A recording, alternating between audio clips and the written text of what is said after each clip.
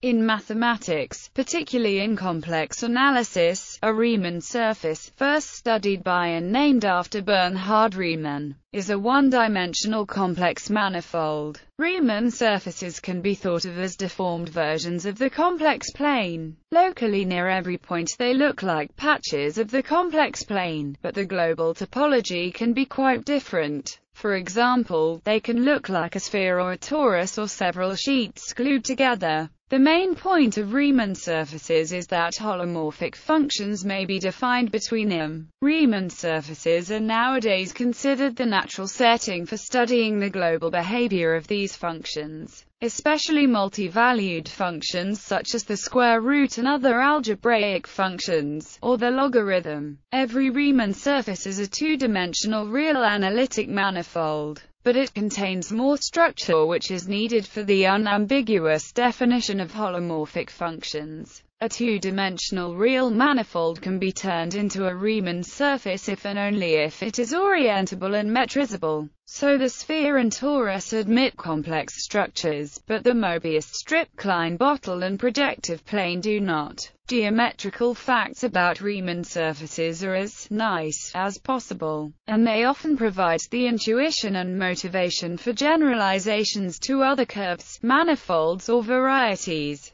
The Riemann-Roch theorem is a prime example of this influence. Definitions. There are several equivalent definitions of a Riemann surface. A Riemann surface X is a complex manifold of complex dimension 1. This means that X is a Hausdorff topological space endowed with an atlas. For every point XX there is a neighborhood containing X homeomorphic to the unit disk of the complex plane. The map carrying the structure of the complex plane to the Riemann surface is called the chart. Additionally, the transition maps between two overlapping charts are required to be holomorphic. A Riemann surface is an oriented manifold of dimension 2, a two-sided surface, together with a conformal structure. Again, manifold means that locally at any point x of X, the space is homeomorphic to a subset of the real plane. The supplement, Riemann, signifies that X is endowed with an additional structure which allows angle measurement on the manifold,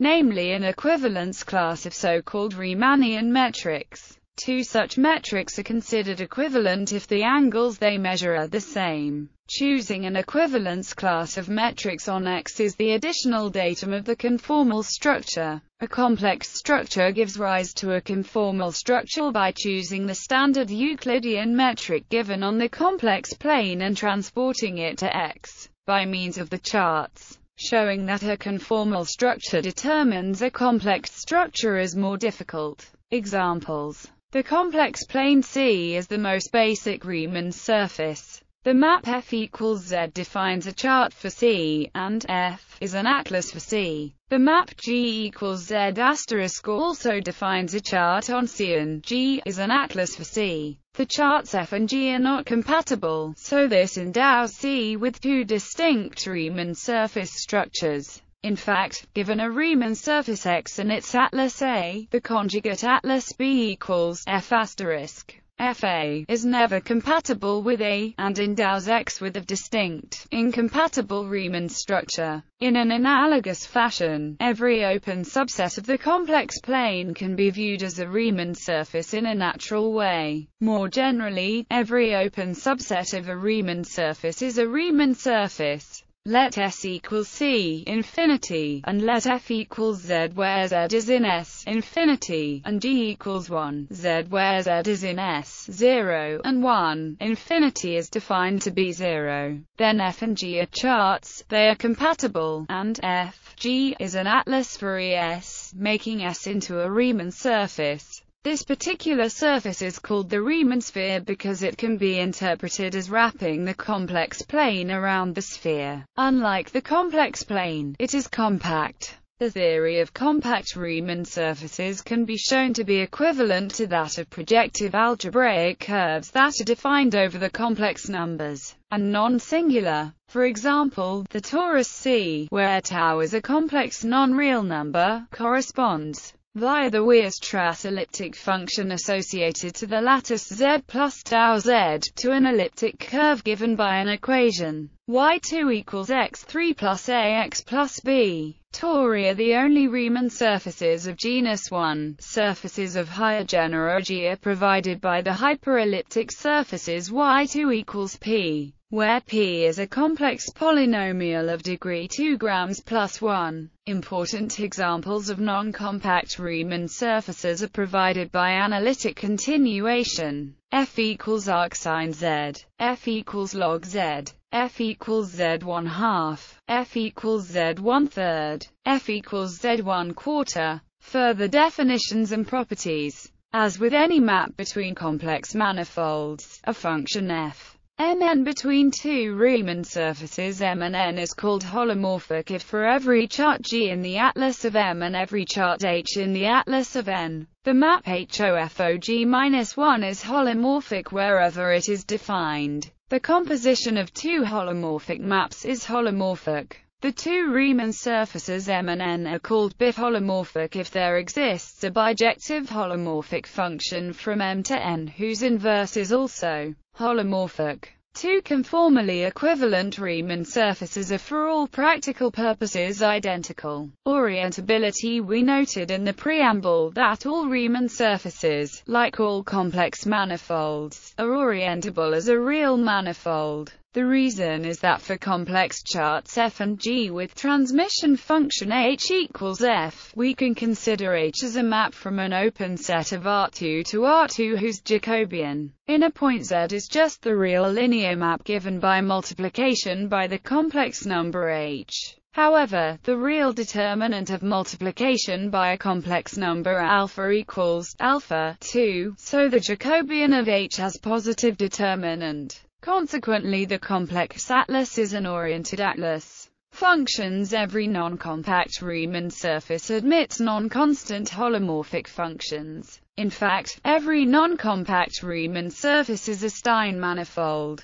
In contrast, on a compact Riemann surface X, every holomorphic function with value in C is constant due to the maximum principle. However, there always exists non-constant meromorphic functions. More precisely, the function field of X is a finite extension of C, the function field in one variable, i.e., any two meromorphic functions are algebraically dependent. This statement generalizes to higher dimensions. See Siegel. Analytic versus algebraic. The above fact about existence of non-constant meromorphic functions can be used to show that any compact Riemann surface is a projective variety, i.e., can be given by polynomial equations inside a projective space. Actually, it can be shown that every compact Riemann surface can be embedded into complex projective 3 space. This is a surprising theorem. Riemann surfaces are given by locally patching charts. If one global condition, namely compactness, is added, the surface is necessarily algebraic. This feature of Riemann surfaces allows one to study them with either the means of analytic or algebraic geometry. The corresponding statement for higher dimensional objects is false, i.e., there are compact complex 2 manifolds which are not algebraic. On the other hand, every projective complex manifold is necessarily algebraic. See Cho's theorem. As an example, consider the torus T equals C. The Weierstrass function belonging to the lattice Z plus tau Z is a meromorphic function on T. This function and its derivative generate the function field of T. There is an equation where the coefficients g2 and g3 depend on tau, thus giving an elliptic curve E tau in the sense of algebraic geometry. Reversing this is accomplished by the J invariant J, which can be used to determine tau and hence a torus. Classification of Riemann surfaces. The realm of Riemann surfaces can be divided into 3 regimes: hyperbolic, parabolic and elliptic Riemann surfaces, with the distinction given by the uniformization theorem. Geometrically, these correspond to negative curvature, zero curvature, flat, and positive curvature. Stating the uniformization theorem in terms of conformal geometry. Every connected Riemann surface X admits of complete two-dimensional real Riemann metric with constant curvature -1, 0 or 1 inducing the same conformal structure. Every metric is conformally equivalent to a constant curvature metric. The surface X is called hyperbolic, parabolic, and elliptic, respectively, for simply connected Riemann surfaces. The uniformization theorem states that every simply connected Riemann surface is conformally equivalent to one of the following: elliptic, the Riemann sphere, also denoted P1C, parabolic, the complex plane C, or hyperbolic, the open disk D, equals ZC, Z less than 1, or equivalently the upper half plane H, equals ZC, im greater than 0. The existence of these three types parallels the several non-Euclidean geometries. The general technique of associating to a manifold X its universal cover Y, and expressing the original X as the quotient of Y by the group of deck transformations gives a first overview over Riemann surfaces. Elliptic Riemann surfaces by definition. These are the surfaces X with constant curvature +1. The Riemann sphere C, infinity, is the only example. Parabolic Riemann surfaces by definition. These are the surfaces X with constant curvature 0. Equivalently, by the uniformization theorem, the universal cover of X has to be the complex plane. There are then three possibilities for X. It can be the plane itself, the punctured plane, or a torus T equals C. The set of representatives of the cosets are called fundamental domains. Care must be taken insofar as two tori are always homeomorphic, but in general not biholomorphic to each other. This is the first appearance of the problem of moduli. The modulus of a torus can be captured by a single complex number tau with positive imaginary part. In fact, the marked moduli space of the torus is biholomorphic to the upper half plane or equivalently the open unit disk. Hyperbolic Riemann surfaces. The Riemann surfaces with curvature -1 are called hyperbolic. This group is the biggest. 1. The celebrated Riemann mapping theorem states that any simply connected open strict subset of the complex plane is biholomorphic to the unit disk.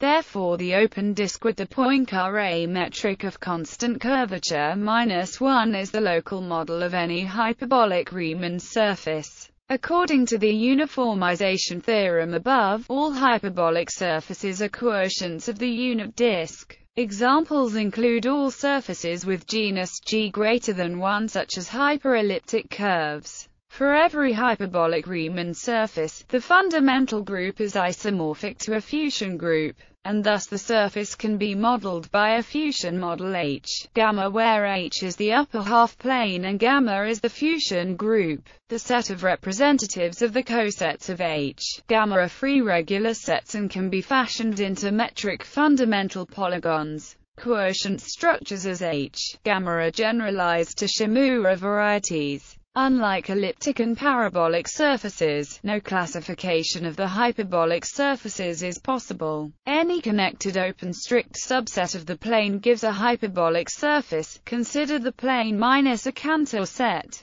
A classification is possible for surfaces of finite type, those isomorphic to a compact surface with a finite number of points removed. Any one of these has a finite number of moduli and so a finite dimensional Teichmuller space. The problem of moduli was to justify Riemann's claim that for a closed surface a genus G, 3 grams minus 3 complex parameters suffice. When a hyperbolic surface is compact, then the total area of the surface is 4 pi. Where G is the genus of the surface, the area is obtained by applying the Gauss-Bonnet theorem to the area of the fundamental polygon. Maps between Riemann surfaces. The geometric classification is reflected in maps between Riemann surfaces, as detailed in Liouville's theorem and the Little-Purcard theorem. Maps from hyperbolic to parabolic to elliptic are easy, but maps from elliptic to parabolic or parabolic to hyperbolic are very constrained. There are inclusions of the disk in the plane in the sphere, but any meromorphic map from the sphere to the plane is constant. Any holomorphic map from the plane into the unit disk is constant. And in fact any holomorphic map from the plane into the plane minus 2 points is constant. Punctured spheres. These statements are clarified by considering the type of a Riemann sphere with a number of punctures. With no punctures, it is the Riemann sphere, which is elliptic. With one puncture, which can be placed at infinity, it is the complex plane, which is parabolic. With two punctures, it is the punctured plane, or alternatively annulus or cylinder, which is parabolic. With three or more punctures, it is hyperbolic. Compare pair of pants. One can map from one puncture to two via the exponential map, but all maps from 0 punctures to 1 or more, or 1 or 2 punctures to 3 or more are constant. Ramified covering spaces. Continuing in this vein, compact Riemann surfaces can map to surfaces of lower genus, but not to higher genus, except as constant maps. This is because holomorphic and meromorphic maps behave locally like so non-constant maps are ramified covering maps. And for compact Riemann surfaces, these are constrained by the Riemann-Hurwitz formula in algebraic topology, which relates the Euler characteristic of a space and a ramified cover. For example, hyperbolic Riemann surfaces are ramified covering spaces of the sphere, but the sphere does not cover or otherwise map to higher genus surfaces, except as a constant. Isometries of Riemann surfaces. The isometry group of a uniformized Riemann surface reflects its geometry. Genus 0. The isometry group of the sphere is the Mobius group of projective transforms of the complex line. The isometry group of the plane is the subgroup fixing infinity, and of the punctured plane is the subgroup leaving invariant the set containing only infinity and 0,